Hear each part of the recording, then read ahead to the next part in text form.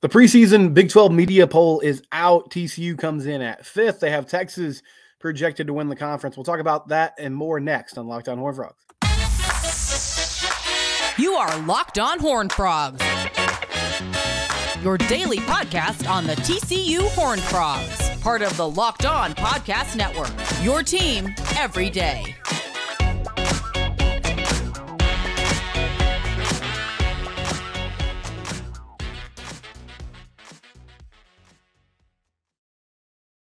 That's right, Locked On Horned Frogs, your team every day. I'm your host, Steven Simcox. You can subscribe to our YouTube channel. You can also find us wherever it is you get your podcast in its audio form.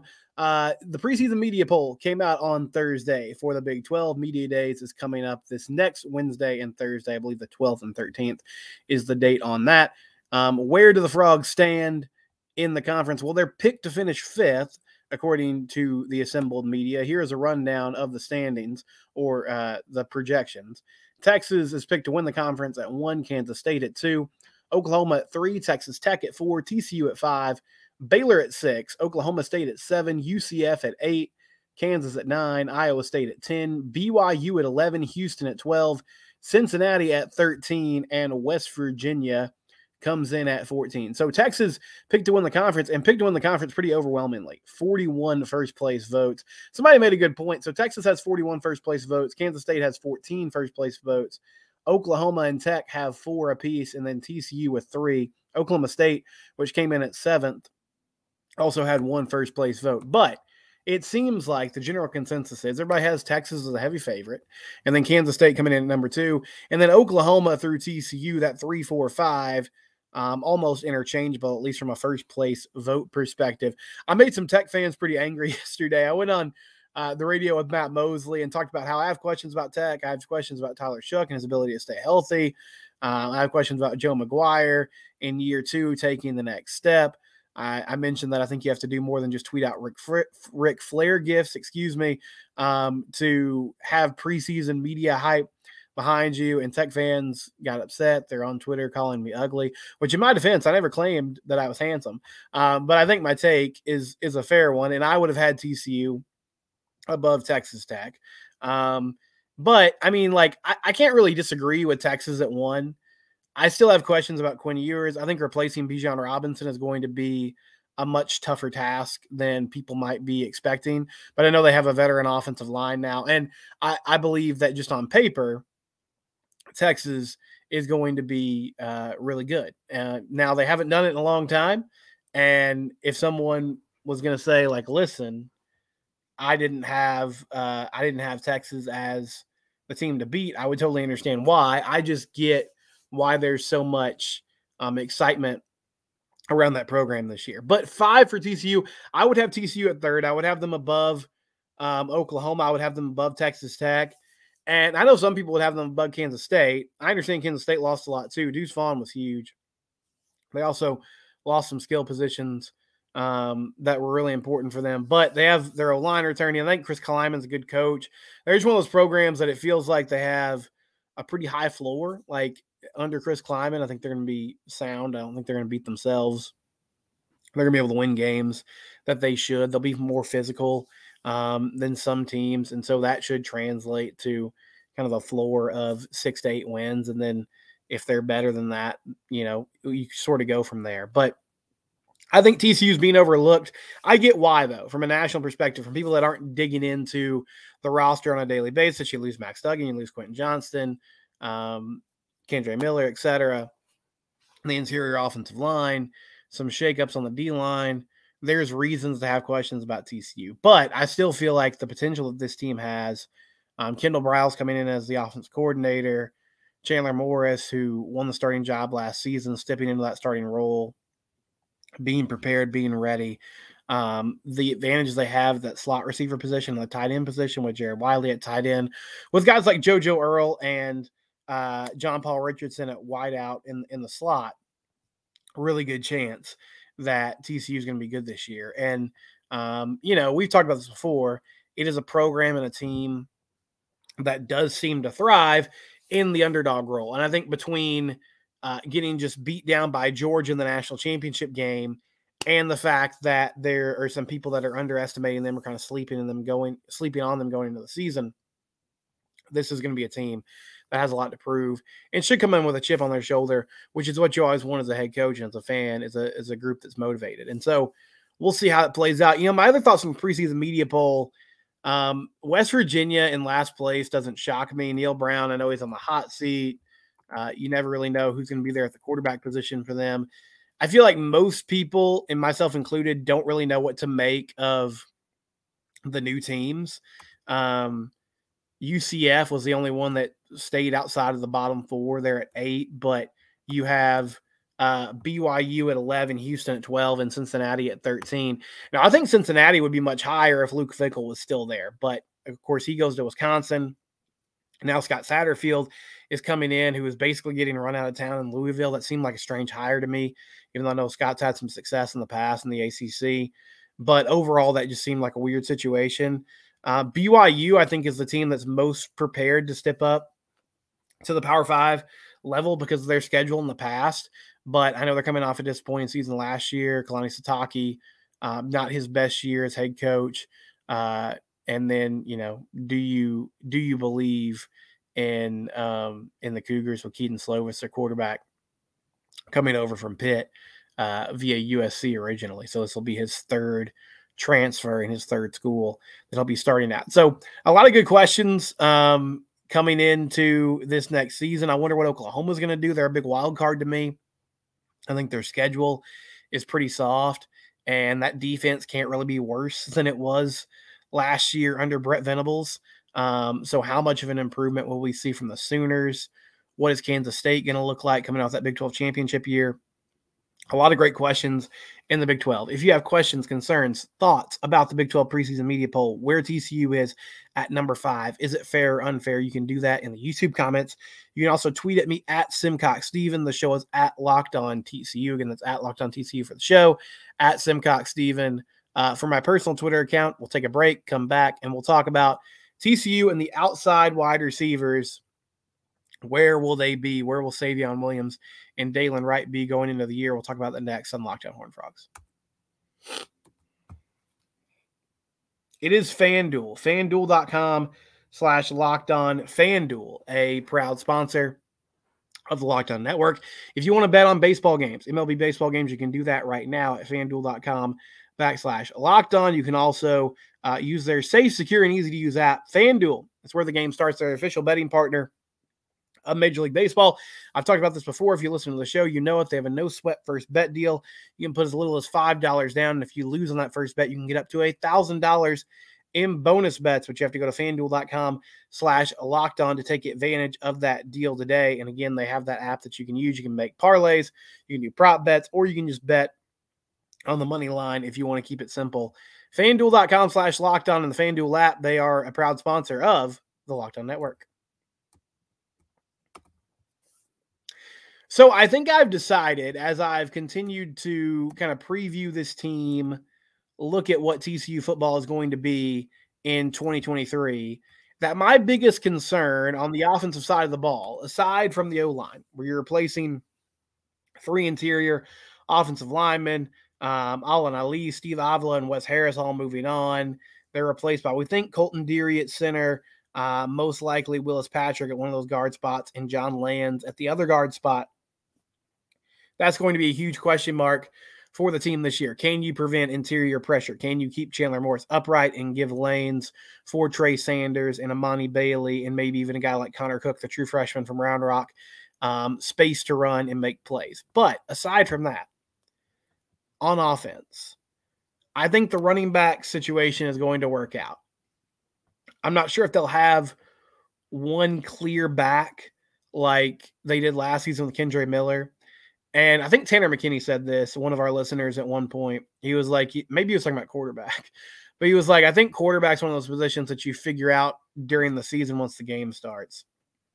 I feel like that translates to running back too, because you don't have a lot of full contact practices anymore. You're not always bringing guys to the ground. And so once the games start and you see how guys, how they're running, how they adjust to contact, how they keep their balance when they get hit, that's going to be a huge factor. I was impressed with Trey Sanders and his ability to be patient and find lanes to run in the spring game. And Amani Bailey has a lot of explosiveness that he showed last season, mainly towards the end of games. That was when he was playing. I think it's going to be different when he's playing in, normal game-like situations where the defense is, first of all, you have your first team defense on the field. Secondly, they're probably pursuing a lot faster. They're not worn out in the fourth quarter. But I feel like that running back group has a good chance to be a nice little 1-2 punch. However, I am concerned about the outside wide receivers. And Savion Williams had a nice year last year. He was, on the other side of Quentin Johnson. I think he's a guy that can go up and get those 50-50 balls. He uses his body really well. He uses that big frame of his to make plays. He had some big catches last year. Had some big catches in that West Virginia game in the second half. One that comes to mind, another one had a big catch on that drive against Baylor where they went down and kicked a field goal as time expired. I believe that was on first or second down. It was after Max Duggan connected with Tay Barber.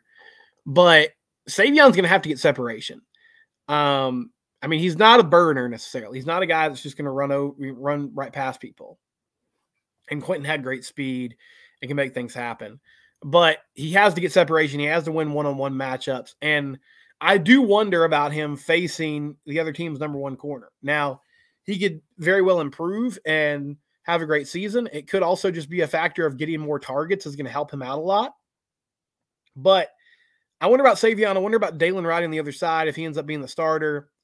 Because he, as much as he showed some potential at Minnesota, had a big game against Ohio State last season, showed some flashes both at Minnesota and Texas A&M.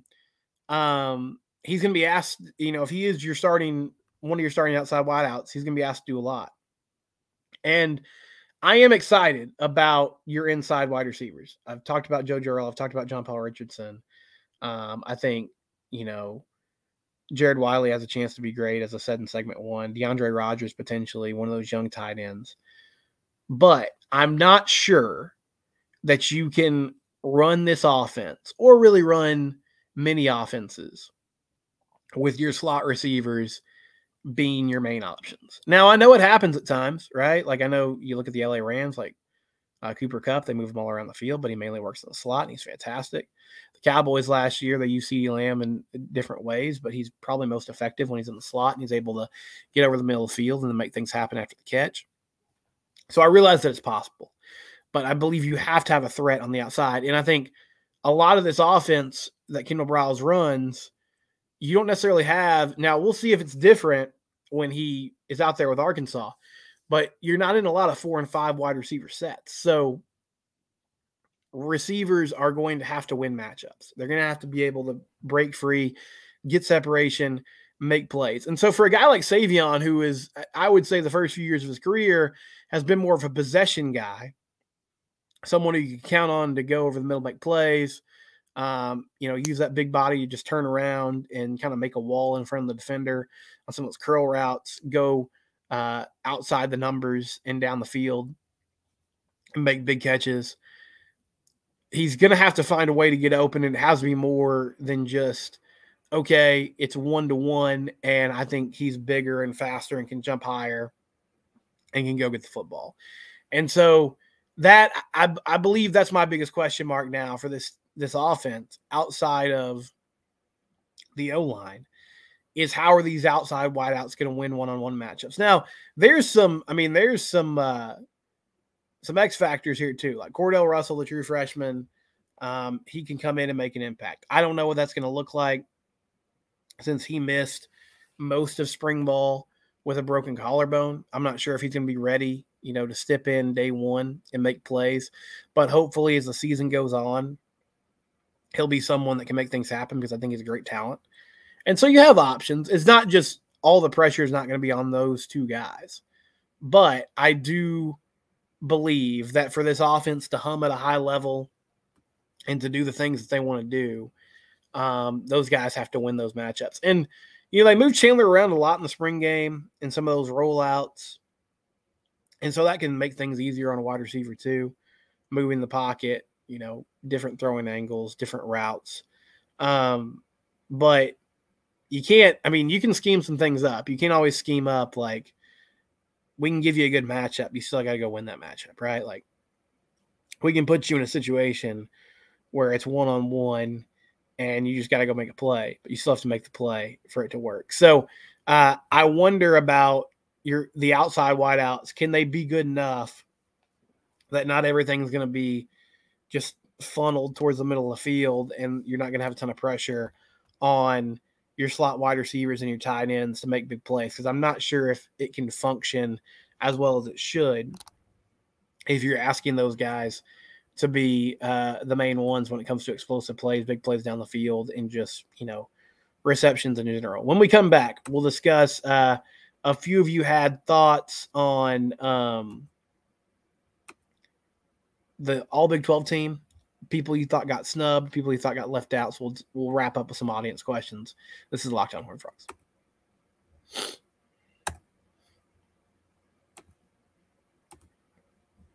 All right, final segment here on Locked On Horned Frogs. I was asking the question yesterday, who was off the preseason All Big 12 team that you thought from TCU should be there? And Tommy Fisher said, I think one of the young defensive ends is really going to pop this year, and we need them to do so. I think John Paul Richardson can end up leading the team in receptions and maybe yards and wind up on the All Big 12 team. Hard to tell because a lot of guys have talent potential, but only a few have shown it on offense. He thinks the defense will be really good and carry us early. Yeah, as far as those young defensive ends, maybe you're talking about like Paul Wale. I think he could be a force. I know he had a good spring camp. And so hopefully he's one player that emerges. We've discussed this year who's going to be the guy that steps up and brings pressure from the outside. It's going to be one of those outside linebackers like Jonathan Bax or maybe even a guy like Marcel Brooks, even though I'm not sure what a snap count's going to look like in his health recovery. Or will it come from the defensive ends like it did at times with Dylan Horton last season? And yeah, John Paul Richardson has been the talk of the town as far as like coming in, understanding the offense, making plays, making catches. So I don't think that's off base saying he could lead the team in receptions and yards. And you're right, it is hard to tell on offense because you just don't have a lot of returning production. And that's why, that's why you're looking at not a lot of people on the All Big 12 team to start the year because, most of it's you just look at what guys did last year and who's returning. And so that's what most of the media folks are looking at when they make these decisions. Bud Clark should have been higher on the list, and Jack Besh should have been on the list. Also, why are there so many Texas players on the list when their team can't even win 10 games? I'm sick of the respect for them. I get it. Like, I think Texas is going to be really good, at least on paper, but I understand why you have questions about them. Bud Clark is also someone I would have had on the list. Jack Besh is an interesting name. I feel like he's another guy that could be really good for TCU.